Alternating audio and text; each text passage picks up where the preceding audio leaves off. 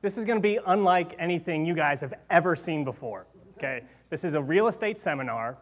I am a sales guy, and I'm not going to sell you anything.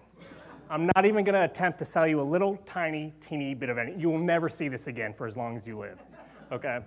So what I want to talk to you about today is, I am from Springfield with Dixie, and I just want to talk about how and why people buy. So what I want to do today is just give you kind of a sneak peek into a seller's mind or a buyer's mind, however you want to look at it. But before I get into the content, and it should just be a little entertaining and fun, a fun way to kind of wrap things up today, I just want to find out a little bit about you so I know how to kind of tailor what I say and what I do up here. So what I'm looking for is, what type of real estate are you all in? I know you're learning about student housing now. I see Andrew in the back. I know what you do. But anyone else actively participating now, buying, selling houses, rental properties? Okay, what kind of stuff do you do? Just shout it out. It's okay. Fixed options, flips, owner financing. Little everything. Commercial properties. Commercial. What don't you do? All right. Anyone else? Airbnb. Airbnb. Awesome. And anyone else? Okay. Flips. So go ahead. Mobile homes on land where I live, that's big. Wow, there's a little bit of everything. Okay. So is it important to be able to buy that property, that land, at a pretty deep discount? Yeah. So that's what we'll talk about today. So hopefully when you walk away from this, you'll have a better idea of kind of how to craft those conversations and know what your prospect is thinking as you're talking to them. So who am I? I do some investment in a few markets. I travel around the country and I train sales teams for really the best investors in the country. People who are doing 50 deals a year to about 1,000 deals a year. People with very large teams who operate in some cases 15, 20, 30 markets around the country. So I write their scripts. I write their scripts for the phone calls. I train their salespeople who go out to homes to buy houses. I build their sales training programs. I do all that stuff. I'm an investor machine advisor. I'm in a bunch of masterminds. I own a call center that does nothing but take inbound calls from leads, letters, and stuff like that go out. And we've actually deployed sales systems in about 50 industries now. Real estate's kind of my baby right now. That's my total focus for the last 2 years. This is who I really am, though. I'm a little awkward. You're probably picking up on that right now. Okay? I'm an introvert. I'm a dad almost 5 times over. My wife will have our 5th in July. Thank you. So I'm a husband. I'm a homebody. I don't like to leave the house. I hate leave. I'm doing this because it's 30 minutes from home. Other than that, though, I think I've turned down 2 gigs this week because it involved a plane ride. And I'm a homebody, right? Who else here likes to control their time and just wants to hang out at home, right? A few of us. I know a lot of people think about, let's get into this business of travel. I just like to sit at home, you know? But so that's the real me. And I tell you that just to say, even though I'm a sales guy, I wasn't born that way. And I'm naturally not that way. I'm not that way. That's not my personality. I mean, when you guys think of salespeople, what do you think, like personality-wise? And just shout it out. Let's have a conversation. Pushy, yeah. But not an introvert, right? Usually the life of the party, everybody look at me. I hide. I hid in the back when I got here, right? I was reluctant to even walk down the center here. But I did, so I wasn't born a salesman. And I'll tell you a little bit about how I got started and how I kind of got to where I'm at, because I think it'll help this conversation along. So this is where it all started. My 1988 Mazda RX-7 convertible. I love that car, okay? This is the car I drove when I got my first sales gig. So my first sales gig, here's how it went. I was working for a catering company here in this town. I made $8 an hour, basically delivering food to doctors' offices for pharmaceutical reps. Those salespeople would buy food, give it to the doctors. When the doctors came to get a bite, they'd try to sell them something real quick. That's how the whole business works, right? Anyone here in pharmaceutical sales? Okay. Any truth to that? More than you got. Okay. So I was working at the catering company, and my wife told me, you know, we were starting a family and all that stuff, and my wife told me, hey, John, it's time for you to get a real job. $8 an hour is not going to cut it anymore. So I went to my boss, and I told her, hey, I'm gonna quit and try something new. And she said, all right, see what you find. And I found a sales job for all commission, selling insurance, right? And so I told her, and she said, no, I'm not letting you do that. And she had her Allstate agent came to the business to talk me out of getting into insurance, okay? No, you don't want to do that. You've got a family you're building. So I did it, right? I did it with that RX-7. I took the passenger seat out.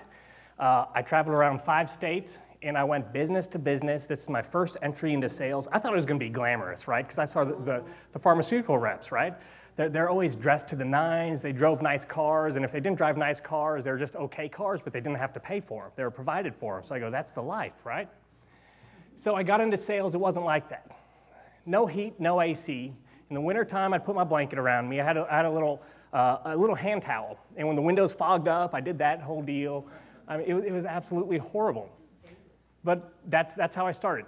And I traveled those 5 states, no sales training. I was given a laminated flip book with about 10 or 12 pages in it. Talked about the company and that kind of stuff.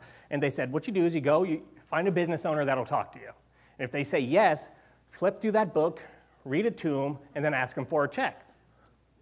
So I did that over and over and over, right? 5 states, on the road for weeks at a time. I just did my loops. I out-hustled everyone. In about 9 or 10 months, the company said, you're doing something right. Would you like to open up an office in St. Louis? So I went to Chesterfield. I was the one and only employee, all like 20 years old. And I learned very quick that I didn't know what I was doing. What I did was I out-hustled everyone, right? I just worked my butt off. That's how I made sales. They thought I had something special. I didn't. I just worked hard, right? I mean, lots of us, we all know, you don't have to be especially talented to make it, right? You just got to work your butt off, and that's what I did. But when I started building an agency, I had to hire agents, and I had to train them to sell. And it's really hard to train somebody to just work their butts off. They either do or they don't, right? So I had to teach them to sell, and I learned real quick I had a problem. Not only did I have to teach them to sell, I had to sell them the all-commission job, right? You got to pay to get all this licensing done. I'm not guaranteeing you anything. The job kind of sucks, right? It was a tough sale. So I knew I didn't know how to sell, and I didn't know how to train salespeople. Okay. So that brings us to this group of individuals. So that's me back when I had hair. That's what it looks like before you start sales. Beautiful, huh? Look how scared I was right there. I was freaking out. So I was at American Republic Insurance Company in Des Moines there, the CEO, the president, a pretty large company now. This gentleman, his name's Al Payone. He was a assistant football coach for the Colorado Bulldogs. He did a lot of their recruiting, and he did a lot of recruiting for this insurance company too. And Al kind of took me under his wing, and he said, I'll show you the ropes. I'll show you a recruiting process and a simple sales process to teach your guys. And we went from there. So he flew out to St. Louis. We spent a couple weeks together. Long story short, 6 months down the line, we were doing $250,000 a week in business. I had about 50 agents under me. It worked, right?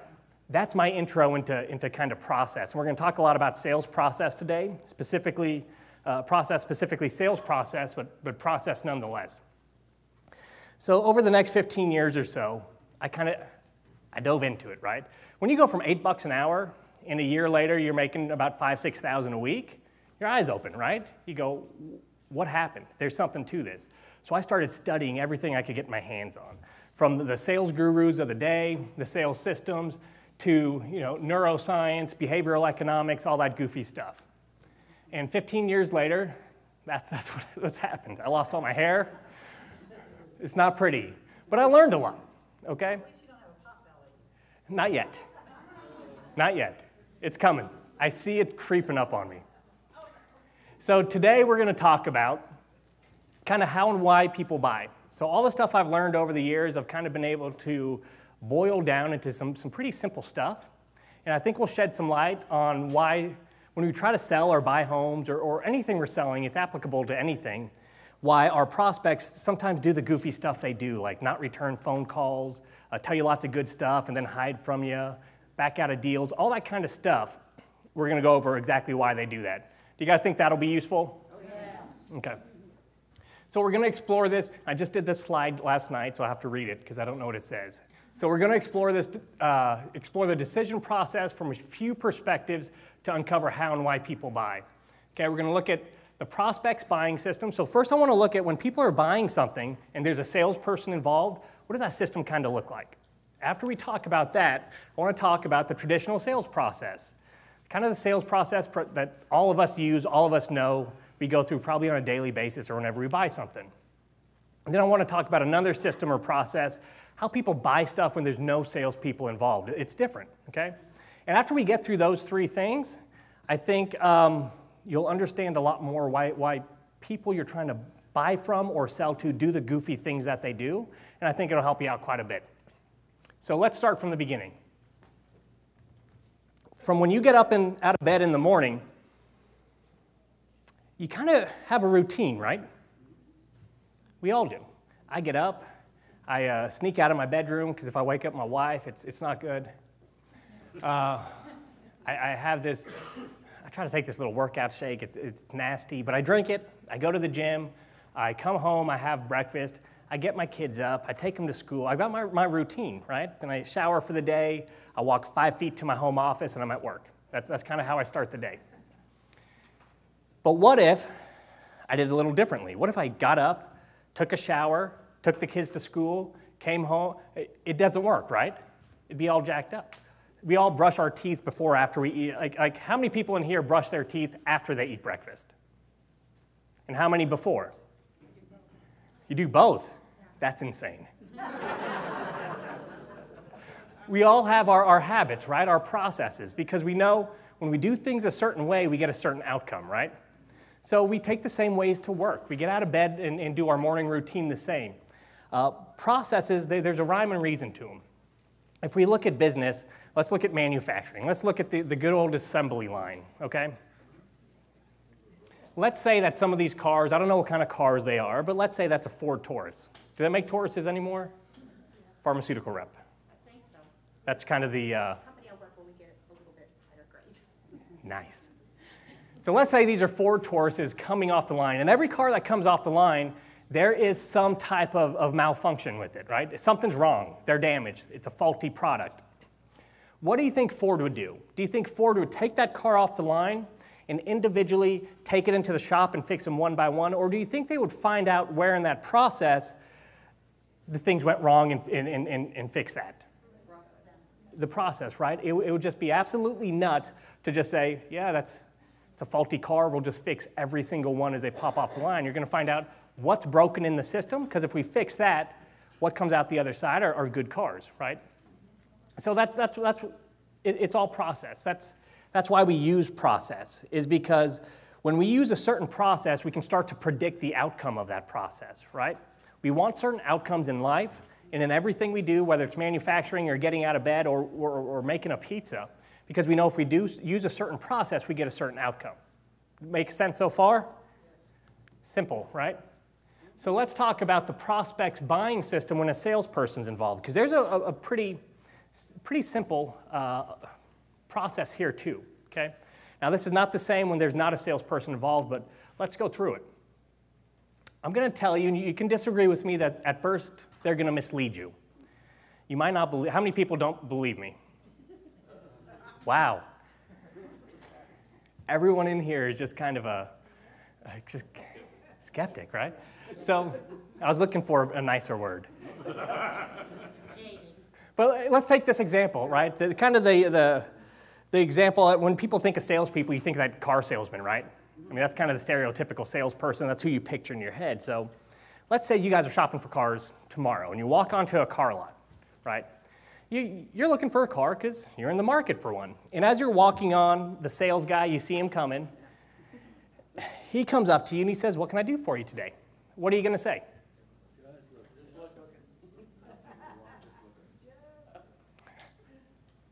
Okay. Why would you say just looking? You're obviously there for a reason. Don't want to be pressured. Okay.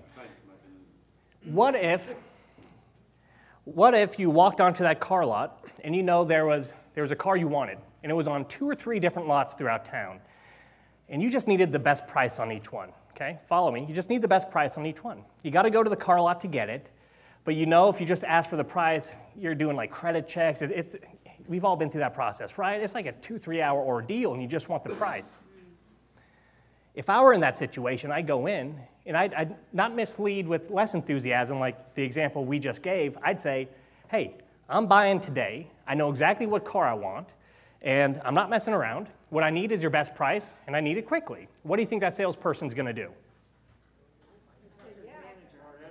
They're running back to the manager. Give me the best price, boss. I got a buyer here. Let's shut this thing down. I'm going to take that price and move on. You're going to mislead with more or less enthusiasm. How many of you guys who are buying houses at a discount talk to someone on the phone? Or maybe you talk to them on the phone. What does everyone want when you talk to them on the phone if you're doing yellow letters or anything like that? How much are you going to give me, right? How many people talk to you and they're super pumped up and motivated to sell? Hey, I'm selling today. I'll sell to you. I'll sell to whoever comes out here first. What's your best price? You spill the beans, and then you never hear from them again. Has that happened to anybody? It's happened to me, right? So I'm going to argue that you mislead with more or less enthusiasm, right? Then do your research. We're back on the car lot. We'll kick some tires. We'll, play with the knobs, sit inside. Any other guys in here pop the hood and look at the engine? I do. My dad did. I don't know what I'm looking at, right? It's usually just a plastic cover over there, but I look at it and I kind of shake my head and I go, it's clean, right? Salesman goes, yep.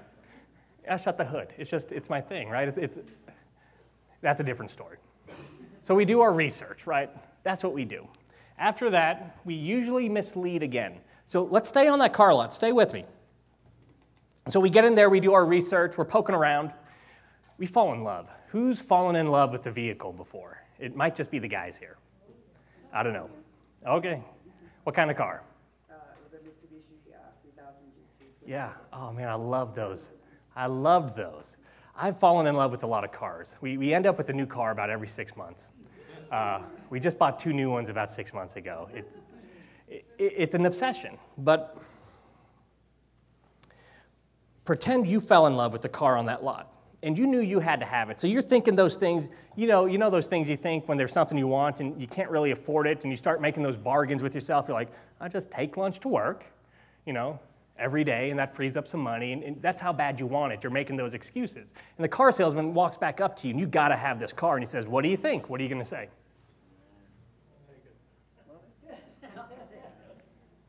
No, I mean, seriously, what would you say? Why aren't you saying, I love this car, I got to have it today? Right. So you mislead again. If you don't buy, you go dark. Who's chased sellers around before? Okay. How many people have salespeople chasing you right now and you're avoiding their calls and emails? Works both ways, right? Here's the deal. We have to understand that whether we're buying or selling anything, if we want someone to change what they're doing, if we want to influence them to make a decision, and they're dealing with the salesperson, they're afraid you're going to waste their time, afraid you won't understand, they're afraid they're going to be tricked, they won't get the best deal, they'll be taken advantage of. All those things you guys have already said when we talked about the car lot, right? You don't think of yourselves that way because you walk into a situation, you know you're going to do your best job, and you're not going to mislead or does anyone walk into a house or any situation intentionally misleading anyone? No. But that's what we think when we're confronted with salespeople, right? That's what we think when we deal with salespeople, when they approach us. But for some reason, we forget that when we're on the other side of the coin and we're ringing a doorbell. Does this all make sense? Okay. Prospects afraid and embarrassed. How does a traditional selling system fit in? Well, let's look at the traditional approach first. Usually in sales, here's what happens. Hey, tell me about what you need. All right, let me show you all the bells and whistles of this fancy product. It's going to blow your doors off, knock your socks off, whatever it is. They go on and on and on about how this is the greatest product in the world. Then I'm going to ask you to buy that product, and then you're going to tell me no. I'm going to try to find a way to close you. If I don't, you're going dark, I'm chasing you. Does that look pretty, is that pretty standard for a sales process? That's by the book. So you see, when you put those two processes together, traditional selling versus how the prospect buys, you learn something really interesting really fast. Traditional salespeople have conditioned us over time to behave the way we do.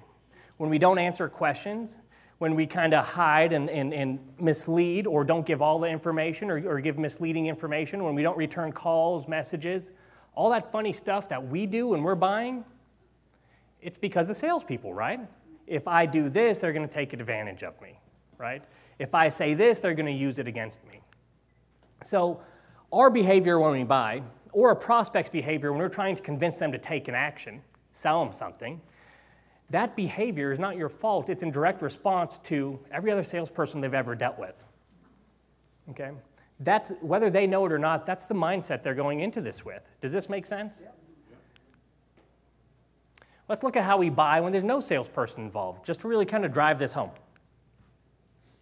Okay? Notice what it doesn't start with. Has anyone ever hopped on Amazon.com? Maybe you're looking for a shirt and type in, maybe I'm looking for a shirt, I don't know. No one does that, right? You don't mislead Google or Amazon or whoever it is. It's completely different, right? You first start with, I got a problem, right? No one takes action, no one does any change, and I'll argue all day long if you want to about no one does anything, takes any type of action unless there's a problem or opportunity they're trying to solve. I don't care if it's buying a Rolls Royce, an Elvis tie, there's an entertainment factor, or there's something there. So once we identify I need something, or it'd be nice to have something, or I've got to get rid of this problem, we just look at our options. We're evaluating options, right? And when we evaluate options, we're really asking ourselves one question. What do I have to give up to get that? If you really think about it, right, anything we want to buy, we have to think, how much money do I have to give up? Do I have to give up potentially other things I could buy with that money? Is it going to take time, resources? Is anyone going to get mad at me if I buy that? So we start asking ourselves, what do I have to give up to get that thing? And then we compare 1 and 2. Is giving that stuff up worth solving that problem or getting that solution? Then we decide to purchase or we pass on it, right? So it's really different the way we buy naturally and the way we buy when a salesperson is involved. Can we all agree on that? Yes. Okay. Is that a problem? Yeah. Makes it tough for anyone who's trying to buy a house. So what I teach is an effective selling system, right? And a selling system that really tries to line up with that natural buying process. And we know that every step as we go through it, we've got a lot of these fears and anxieties that we've got to overcome. We didn't put them there, but they're automatically putting us in that salesperson's box, right? So we got to keep that stuff in mind when we build a sales process. And a lot of sales training and stuff like that from 20 years ago and more, there's a lot more stuff we know now that we didn't know then. The stuff I referenced, you know, the neuroscience, now called neuroeconomics, the science of decision making, and all that kind of psychology stuff and behavioral economic stuff. We've learned a lot about how people buy. For example, a guy named, oh, now it's going to escape me. Well, he worked for a company called Huthwaite. Neil Rackham, author of Spin Selling. He did a study of 35,000 salespeople over the course of 12 years. This study alone proved one thing that many of us probably don't know today. What it proved, those 35,000 sales calls, was the more times you ask for a close, the less likely a salesperson was to get it. But what about the ABCs of selling, right? Always be closing. It proved once and for all it was wrong. Okay? There's a lot more data out there today, and we can look at fMRI studies of how people make decisions and things like that. And we'll talk a little bit about that in a moment. But we just have a lot more information, so we got to incorporate what we now know into a sales process. So do you want to see it? Do you want to see the sales process? Yeah. You ready for it? Yeah. I don't know if you're ready. We're ready. That's it. It's too simple, right? That crap, people pay me tons of money for that. I mean a ton, like stupid money. It is stupid money. That simple process, I helped a company in Stratford land a $250 million Google deal this year with that stupid process. The second or third now largest telecom company in the country, we helped them land their company's biggest deal ever, because he was in town, landed the O'Reilly's deal, phone service at $1.5 million a month on a 5-year contract. That simple process. And then it's generated a lot more money through everyone I've coached and things like that. This simple process. So that's what I want to talk about for the rest of our time together. Specifically, that first part of the natural buying system. Is there a problem or opportunity I want to solve? This is what we're going to dig in for the rest of our time, really, because this is the most important. If you can really understand this piece of how people make decisions, you don't really need to know anything else. More stuff you know helps, but this is all you need to know is, what's the problem or opportunity that I'm really there to solve? When you guys go buy a house, I guarantee it's not about real estate. You're helping someone get there, get somewhere else. You're helping them escape a problem. And if you focus on that, you'll be a lot more effective at selling. So I'm going to get into the new way of selling. It's a new way of selling because it's just the way we're teaching it now, but people have always made decisions this way. They've made decisions based on emotion. And I always get beat up when I say that, right? Emotion, right? Who thought the sales guy was going to talk about emotions? A few. Awesome. Emotional triggers. That's what I'm going to concentrate on today. And I'm going to explain why emotion is such an important part of any sales process that most of us just completely neglect. And I'm going to talk about how big of a problem that is and kind of some stuff you can do about it. Anyone know who this is? Grade school. Phineas Gage. He was a railroad worker, had a spike driven through his head, but he lived. Okay? Lots of people studied him when he was alive. After he had that spike driven through his head, his behavior radically changed. Okay? What happened was it went through the portion of his brain where kind of emotion lived, right? And emotion is made up of a bunch of different pieces of the brain that, there's not like the emotion module. We'll talk about that in a moment. But someone who was really fascinated by that was a neuroscientist by the name of Antonio Damasio. He's a professor of neuroscience at USC. And he started to study that case, and he started to find other people who've had the emotional parts of their brains damaged, to kind of see, what made them alike, what made them different, what conclusions can we draw when someone basically loses emotion. These people no longer felt, okay, because some type of brain injury or trauma. They were all smart people, usually above average IQ, right? They were not dim by any means. They didn't feel things. So he started to study these people to find out how they were alike and how they were different. And some pretty crazy stuff came from those studies. One of the most interesting things to me was how they made decisions. Here's the thing they couldn't. He'd ask things like, hey, do you want a turkey sandwich or do you want a ham sandwich for lunch today? They could calculate, if I go to the ham sandwich place, it's this many miles, I don't want to drive that far, or it's this much money, or this is healthier than this, or I like this more than this. They could look at every variable. But because they didn't know how they felt about each decision, they were all unable to make any decision at all. Okay? This was our first kind of glimpse into how important emotion is in decision making. And when I talk about the emotional brain, I'm not talking about a chunk of the brain. I just call it the emotional brain, but there's many pieces that make it up. I don't want to oversimplify this, but I'm going to oversimplify this. But we're going to call it the emotional brain for now. Okay? So I'm going to kind of go through, I'm going to kind of argue with myself here. If decisions are made emotionally, why? Didn't we kind of grow up our whole lives hearing you never make an emotional decision, right? Wasn't that kind of beat into us by everybody? Emotional decisions are bad. You don't do it, right?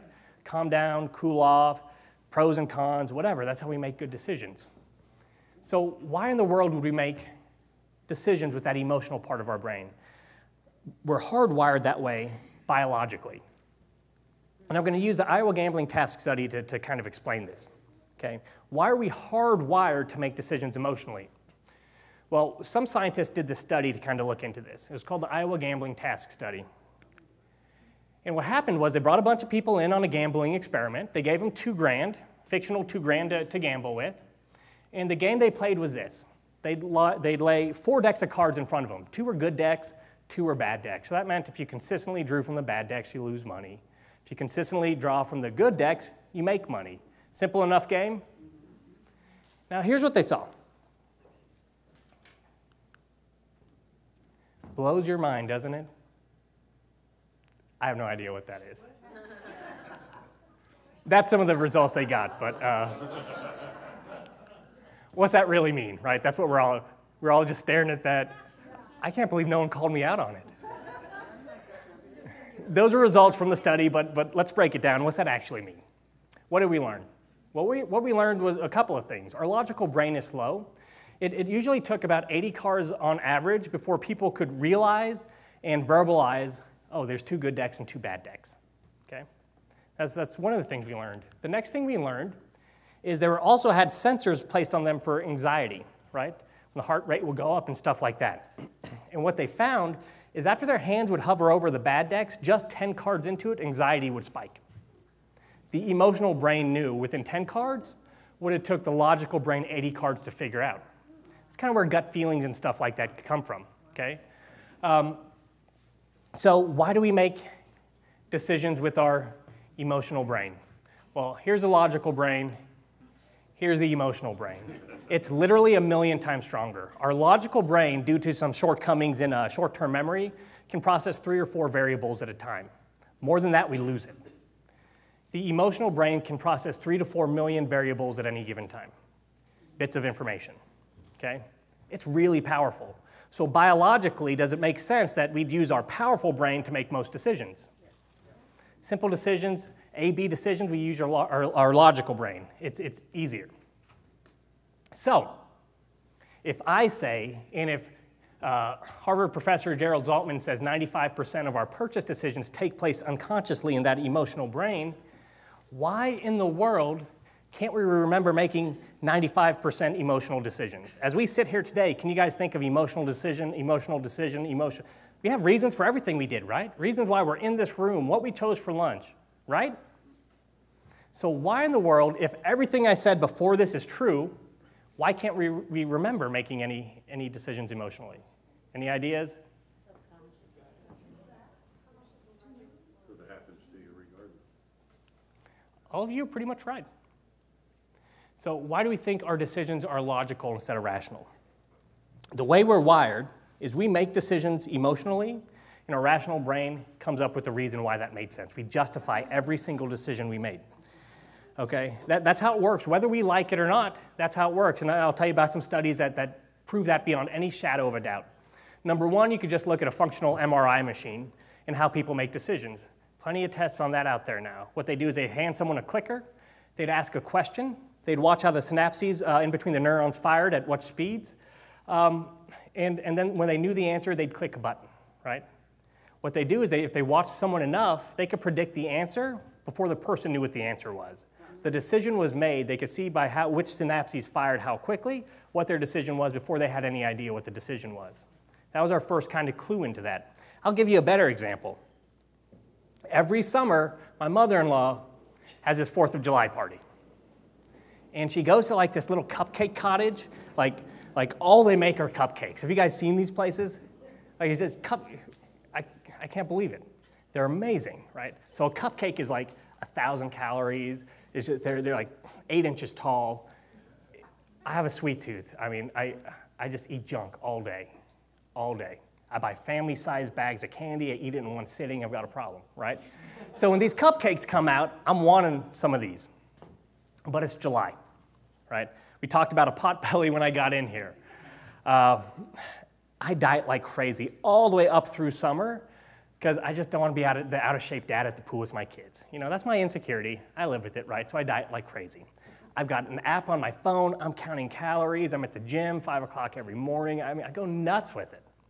So that's really important to me, obviously, just by my actions, right? But I see those cupcakes, and I want one. I think it was this last summer or the one before. I sat there, I looked at my app, lose it. Like 200 calories left for the day. It was like 2 o'clock. So I'm looking at it, and I'm like, I can't logically, rationally eat that cupcake. It goes against everything I'm trying to do. So I go through 4 or 5 of them. Right? You know how once you get going, you're like, screw it. You know, I went this far. Let's have some fun today, right? It's a party now. So I go through them, and then that remorse kicks in. You're like, oh, that sucks. So I broke back open my phone. And I started researching, and I found some awesome stuff. What I found was when you're on a restricted low-calorie diet for a long period of time, your metabolism could slow down. So it's very important that every once in a while you jack those calories way up. So I found lots of research to substantiate the decision I made emotionally, and I was not at peace until I could rationalize it. Okay? Now, if you want to get more scientific about it, we can look at people who have epilepsy, who have seizures. One common practice to stop seizures is to cut a cord that actually connects the right and left side of the brain, the emotional and the logical side of the brain, basically. It separates the communication in between the two lobes of the brain and stops a lot of seizures, right? So this practice became more and more commonplace, and when this happened, you start studying patients to see are there any side effects and so on. And what they found when studying people who had this certain procedure done was pretty insane. So in one experiment on decision making, obviously that's what I study and what I love, they found a way to, and I never actually researched deep enough to find out how they did this, but they could deliver a message to the emotional side of the brain and the logical side of the brain independently. So basically, you could give an instruction to the emotional side of the brain, the logical brain had no idea what it was doing, and vice versa. So in these experiments, they would send a message to the emotional side of the brain, and they'd say something like, hey, go get a drink of water. The patient would get up, they start walking towards the water fountain in the hall, and they'd stop them. And then they'd send a message to the rational side of the brain, who has no idea what's going on. Say, where are you going? Not once, never did anyone say, I have no idea. They would always manufacture an excuse like, it's cold, I'm going to get my coat. The decision was made on the emotional side of the brain, but the rational side of the brain every single time found a way to justify the decision that was made. Wow. So in sales, we're oftentimes selling to the wrong side of the brain. Oftentimes we are trying to sell to the logical side of the brain. Here's how much your house can sell for. Here's how much money you'd have to put into it to get in repairs to get it to that level, right? Here's how much realtor commissions are. Don't they fight you all the way along? Have you guys ever had deals that were they're sweet deals? You're like, look, you're making out like a bandit. And they agree, they're very logically like, hey, the numbers don't lie. This is a smoking deal for me, this is a smoking deal for you, and you go, let's do it, and they don't. Has anyone been in those situations? And you're just scratching your head going, what happened, right? You can't sell on logic. You need logic. You need logic to back up an emotional decision. But if you're looking to get people, if you're looking to influence people and encourage them to make decisions, you have to appeal to the emotional side of the brain. Going even deeper than that, what we found is the emotional side and the rational side of the brains, they kind of work like a teeter-totter, which means when the emotional side's all revved up, the rational side, very little activity there, and then vice versa, okay? So if people make decisions, because we're biologically hardwired to do so emotionally, but we're selling logically, so that logical side of the brain is fired up, what that really means is we make it almost impossible for someone to make a decision. We've shut down the side of their brain where action comes from.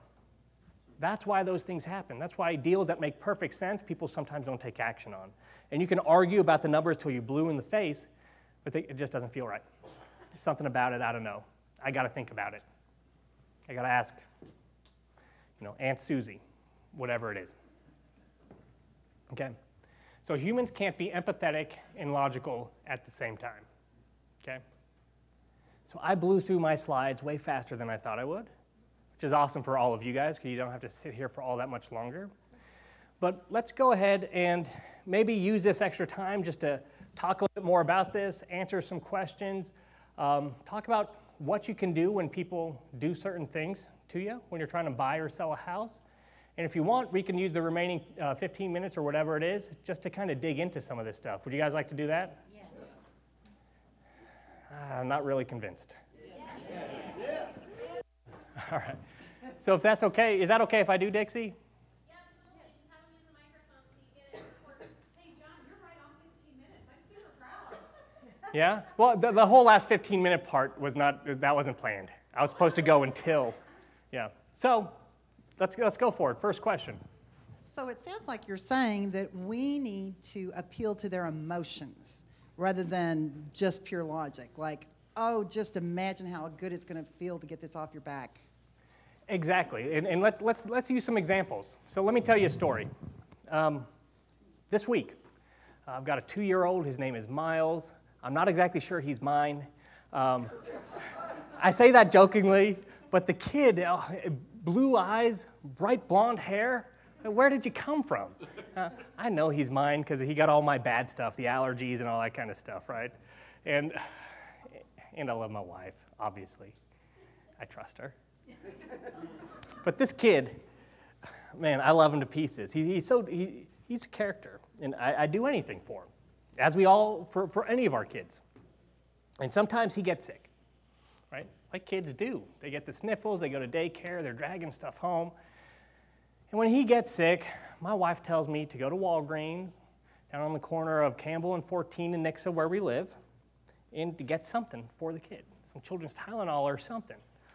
So I make this trip often. And when I go and I drive down the road and I get there, you see the big aisle. Kids have their own special medicine section now. I don't know when this started, but they got it. And there's options everywhere, right? And there's medicine for $2, cough syrup for $15. There's organic stuff. I don't think any of it works. He's going to be better in the morning no matter what I give him, right? That's just the way kids work. So I'm not really emotionally vested in this decision. I get this medicine, same thing in the morning. This medicine, same thing in the morning. So how do you guys think I make my decision on which one I'm going to buy? 100% price. Cheapest one every single time, okay? This week, Tuesday, my wife and I were dropping off my car to get serviced. We were never without a car, right? But I said, honey, let's go have some lunch. We'll drop off the car. We'll grab an Uber, get some lunch, and then blah, blah, blah. So we drop off the car. We get in the Uber. We're going to lunch, and her cell phone rings, and she starts crying. Miles has this severe peanut allergy. And he grabbed someone's peanut butter sandwich, right? And his throat was closing up. The ambulance was on the way to daycare.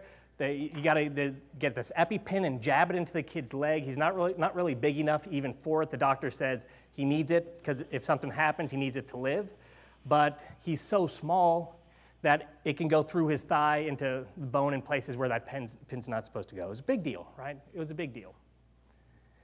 So we do our stuff. We get to the hospital. So can you imagine how you'd feel if your 2-year-old had this traumatic event happen, jabbed in the thigh with a needle like this big, taken by strangers, throats closing up, in an ambulance, going to the hospital, mom and dad nowhere around? I mean, could you imagine that?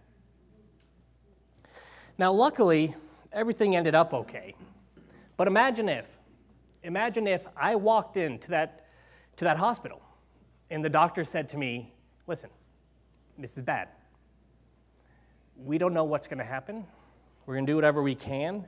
But before we go, I need your permission because this might be tens, hundreds of thousands of dollars, maybe $1 million, depending on what we find, what we have to do. What do you think I'm going to say? Absolutely. Now, this is my child's health. At the beginning of the story, a couple bucks determined what I bought. Not a lot of emotional investment there. He's going to be fine no matter what. When emotion gets high enough, money loses all value, right? Zero value. So emotion plays a huge part in every decision, and that's what you've got to get to. What problem are you there to solve? And whatever you're selling, whatever you're trying to influence someone to do, whatever you're trying to help someone to do, you have to determine what problem you're there to solve, and you got to take it to an emotional level. I understand you have this problem, but how does it impact you? There's lots of ways you can ask those questions. There's actually 3 very specific questions you ask in a specific order to get there, but that's where you want to get to. So it's a very long-winded way to answer your question, but I think I ate up some time. Another question? Anybody? What's the 3 questions? Oh, we'll get to that in a sec. I got to use the microphone wherever. I know I'll get in trouble if someone doesn't use it. Okay, so if you have a seller who you've talked to and they seemed interested in talking to you, but for whatever reason they said, well, you need to call back another time. Well, I called back another time, and they never called back. They never returned my call. But then since that time, they've dropped the price like 2 or 3 times. So I'm like, what do I need to do other than consistent follow-up? What exactly should I be doing or saying to get them to actually pick up the phone and call me back? Right, so we use a tactic. So obviously I've got young kids right now, right? Who else has young kids or who've had young kids? Probably most of us, right? I mean, a lot of people have kids. I'll tell you something my 2 and my 4-year-old do. We got toys all over the house. When you have as many kids as I do, that just happens. And a toy will sit in the middle of a room for weeks sometimes, right? Maybe up against the wall, wherever it belongs. And one of them, Miles or Jackson, will walk up and touch the toy. And the other one, like lightning, right? Zooms, they just know, and they zoom across the house and go, mine, mine, mine, mine. That's something called psychological reactance. We want what we can't have. And we push back, kind of like Newton's law, right? Opposite reaction to every action. So what we do in those cases is we don't talk about why they might want to sell. Well, there's 2 things we can do. Number 1, push back and say, hey, listen, I'm guessing no matter what I could offer you, however quickly I could buy this house, there's no way you're selling it. They'll argue with you. They'll say, you're crazy. I want rid of this house. Not enough to meet with me. They'll start to convince you. So instead of pushing for that appointment, you go the other way and you use psychological reactance in your favor. There's another trick you can use to find out where does that little bit of motivation lie. Everyone will make decisions based on their own reasons, not ours. We got to find out where that motivation lives. So lots of times if I'm with a prospect and they're not very motivated, I'm having trouble getting them to take some action. I got to get them a little emotionally charged, right? It's important. So how do I do that? How do I find out what their motivation is? I ask a simple question. I first give them autonomy and say, hey, listen, this is obviously 100% up to you. And then I ask this question. I know you decided not to, but if you ever did decide to meet with me or find out what I could offer or, extend this conversation, if you ever decided to do that, why would you? And whatever they say next is the tiniest bit of motivation, all that you need to get them to that next level. Once they say that, you can just dig in a little bit. Really? I'm surprised you said that. Why'd you bring that up? And you could take them to that emotional level. An example of this, that why question, it was actually invented at Yale Medical School. So I'll tell you a quick story, and then I think we're wrapping it up. So let me try to remember some names here. I absolutely cannot. But there's a doctor, Michael Pantalone, at Yale Medical School. And a local emergency room came to this doctor at Yale and asked him a question. And this ties into that last question, it dovetails right into it. He said, listen, we got a problem. In our emergency room, we've got basically drunks who are coming in all the time and over again with the same illnesses and injuries. No matter what we say or what we do, they're coming into the emergency room. So, they're taking up time, resources. If you're dealing with the same people over and over, you're not dealing with other people. If you're dealing with the same people over and over, you're not helping them. Doctors are there to help. So this is a big problem, right? No matter what we do, we can't get them to change. So he came in, he started investigating, he looked at the procedure. They'd come in, they'd speak to a doctor. A doctor had on average 7 minutes to speak with their patients in a busy emergency room setting. And the doctor would try to convince them while treating them to stop drinking, go get help, get in a program, give them a pamphlet. 7 minutes. So he studied, and he studied the questions they were asking. And the questions they were asking is stuff like, why can't you stop? Why won't you just put it down? Why can't you? Why won't you? Why wouldn't you? Why couldn't you? He simply flipped the questions around, that motivation question, if you did decide to get help, if you did decide to stop drinking, why would you? That brought out enough motivation for the first time often in these people's lives. They figured, well, I would for motivation. And based on that 7-minute conversation, that changed the course of trauma visits and ERs across the country. That's now standard procedure to ask that question, to basically influence people in under 7 minutes in medical facilities around the country. It's taught in every medical school or trauma ER medical school across the country.